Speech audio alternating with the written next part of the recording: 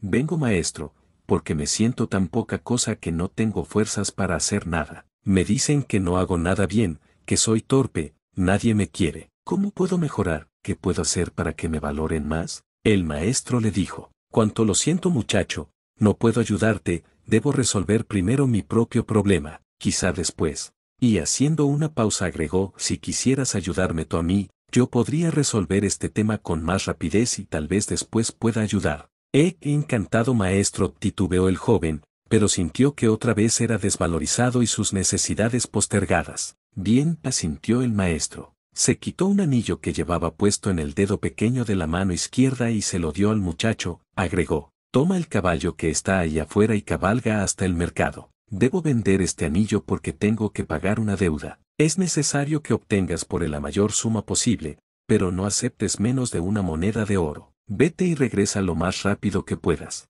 El joven tomó el anillo y partió. Apenas llegó, empezó a ofrecer el anillo a los mercaderes. Estos lo miraban con algún interés, hasta que el joven decía lo que pretendía por el anillo. Cuando el joven mencionaba la moneda de oro, algunos reían, otros le daban vuelta la cara, hasta que un viejito se tomó la molestia de explicarle que una moneda de oro era muy valiosa para entregarla a cambio de un anillo. Después de ofrecer el anillo a todo el que se cruzaba en su camino, y abatido por su fracaso, montó su caballo y regresó. Entró a la habitación, donde estaba el maestro, y le dijo: maestro, lo siento, pero no es posible conseguir lo que me pediste. Quizá pudiera conseguir 2 o 3 monedas de plata, pero no creo que pueda engañar a nadie respecto al verdadero valor del anillo. Qué importante lo que dijiste, joven amigo, contestó sonriente el maestro. Debemos primero saber el verdadero valor del anillo. Vuelve a montar y vete al joyero. ¿Quién mejor que él para saberlo? Dile que quisieras vender el anillo y pregúntale cuánto te da por él. No importa lo que ofrezca,